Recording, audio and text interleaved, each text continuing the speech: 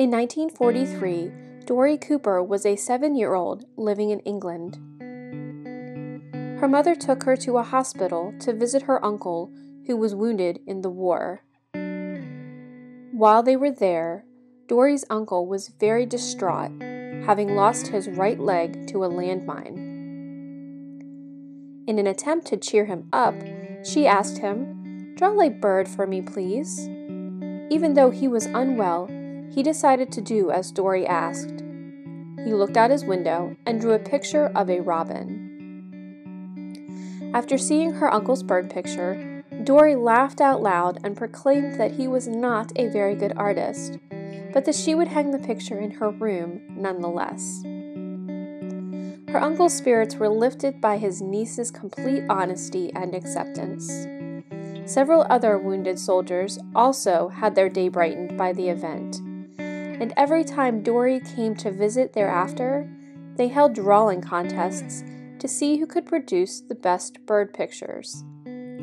Within several months, the entire ward's walls were decorated by bird drawings. 3 years later, Dory was killed after being struck by a car.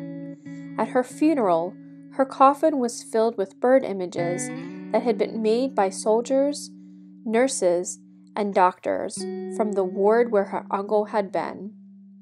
Ever since then, those men and women remembered the little girl that brought hope to the ward by drawing birds on her birthday, April 8th. Draw Bird Day was never declared an official holiday, but it grew through those soldiers and medical personnel and their families. Today, it is celebrated worldwide as a way to express joy in the very simplest of things in life, and as a way to help soldiers everywhere forget war and suffering, even if only for a short time.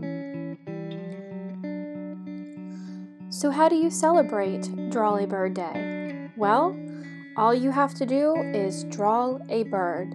Here are 2 birds that I just drew today. If you want to celebrate this day, draw a bird and then send it to me at bentandcrooked@gmail.com. Thank you all so much for watching. If you like this video, give it a thumbs up, comment down below, and let me know what your favorite type of bird is. If you haven't already, subscribe to my videos, and I will see you all in the next National Days video. Don't forget, go out and carpe diem.